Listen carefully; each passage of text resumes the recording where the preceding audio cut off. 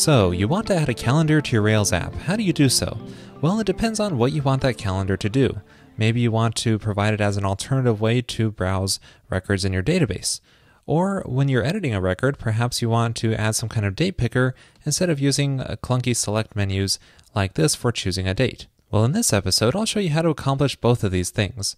Let's start with this date picker here. So if you have a form and you want to select a date through a calendar, how do you do that? I will be using jQuery UI to do this since it includes a date picker that does just what I want. When the user clicks on a text field, they'll get this calendar pop-up which they can use to select a date, and that is what will be submitted through the form. So let's get started and add this functionality. Going to the gem file for this Rails app, I'm just going to add the jQuery UI Rails gem here into the assets group, and you'll need to run the bundle command to install it. Now I still need to include the assets for this, so I'll go into the application.js file under the app assets JavaScript directory. And then near the bottom here, I'll add a line to require jQuery.ui.datePicker because we can selectively choose just what part of jQuery UI we want. And here I just want the date picker. And I'll do the same thing for the application CSS file. I'll just tell this to require jQuery UI date picker like that. Now that we have jQuery UI installed, we can easily add it to this form. First, I'm going to change this publish on date to a text field, and then I can add it through JavaScript. So here's that article form template, and I'll change this published on date select to a text field. And then next I'll go into the articles.js assets file and add in the JavaScript functionality here through CoffeeScript. So I'll make sure the DOM is loaded. And then let's select that field, which is going to be under the article published on ID, and just call date picker on this, which is using jQuery UI.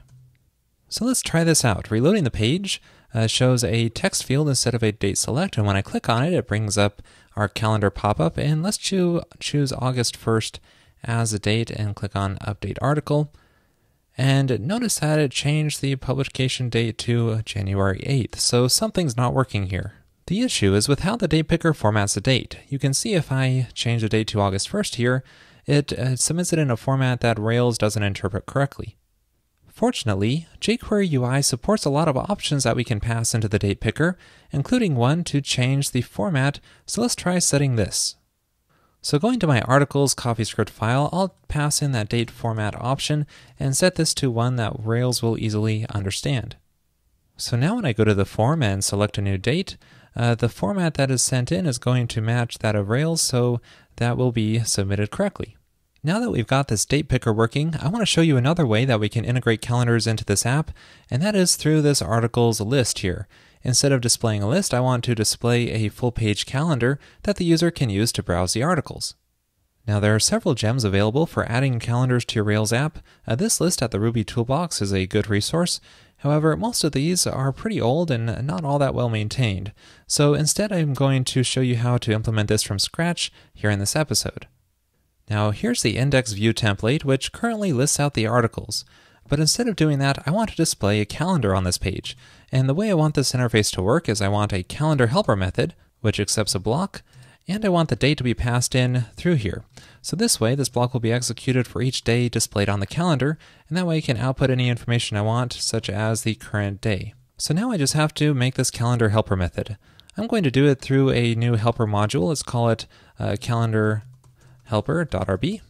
Now there's quite a bit of code that needs to go into here, so let me paste this in. The whole thing is about 50 lines total, but that's really not too bad considering all it's doing. Let me walk you through this. First of all, I'm defining this calendar helper method, which I called in the view template. Now whenever you have a lot of logic that needs to go inside of a single helper, consider moving it all into a class and defining that class inline right in the helper module, which is what I did here. Now notice I made this a struct, which is a convenient way to define accessors for the various attributes. And notice the first one here is a view, which is important to pass in because you don't have access to the helper methods within here, but you can easily delegate to the view for any helper methods you want to access in the calendar, or maybe override method missing in here. Now most of what I'm doing in this class is just generating various HTML tags for the calendars table. And I'm generating a header here and filling it with the various days of the week. And then below this, I'm generating a new row for each week of the month and then rendering out a day cell in each of those. And in here is where I'm capturing the block that I passed in through the calendar helper method. So this is where that block gets executed, and I'm passing the given date to it. And I also have a couple of CSS classes I'm passing in through that cell for doing some styling. And then finally, I just have this method to generate an array of weeks and filling this with date objects. So this is what I end up looping through up here to generate each of the rows. Now this weeks method is really the core functionality of generating a calendar, and it was quite easy to do thanks to active support. Any methods like beginning of month and beginning of week and in groups of 7, all of those are from active support, and it makes it incredibly easy to generate a calendar. What I really like about this solution is that you can easily customize it to fit the needs of your application. You can add more CSS classes if you need to, or change the starting date, or maybe add some internationalization to the header, and so on. Best of all, this doesn't require any external dependencies, so you can just grab this code and really mold it to fit your application. Okay, let's see this code in action. Reloading this page generates this HTML table, filling it with the days of this month. Now, I want to improve the look of this, and there's a lot I can do with some CSS. Going into my articles Sass file, I'm just going to paste in the code necessary to do the styling. And reloading the page, and there we go. It looks much nicer. Now currently, this calendar is empty. I want to fill it with articles that were published on each day.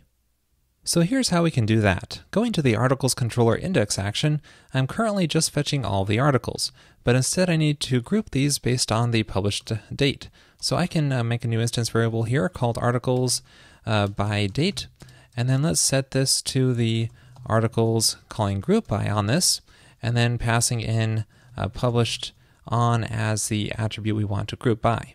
So this will generate a hash where the key is the published date. So now for each day of the calendar, I need to see if there are any articles matching that date. So we can do that by calling articles by date and then passing in the date as the key of the hash. So if there are, then I want to display them in a list. So I'm going to loop through each of the articles by that given date, and for each of those, loop through them and display a list item for each one. And let's make this a link for the article's name and just link to that article show page. Oh, and looks like I have an extra equal sign thrown in here. Oops. So now when I reload the page, there are the articles displayed on their appropriate day. Now the last thing I want to add to this calendar is something that tells me the current month and also a way to change the month. So going to the controller index action, I need some way to keep track of the month that should be displayed. So I'm just going to have a date object here, and for now I'll just default it to today's date so we use that month. And then going into the index template, I want to add that month name at the top here. So I'll put this in an H2 tag. Let's give it an ID of month so we can stylize it. And let's put the date, and let's do string f time here to provide the name of the month and the year. And also we need to pass the current date into this calendar helper method because it accepts a date object, which will then display the month for that date in the calendar.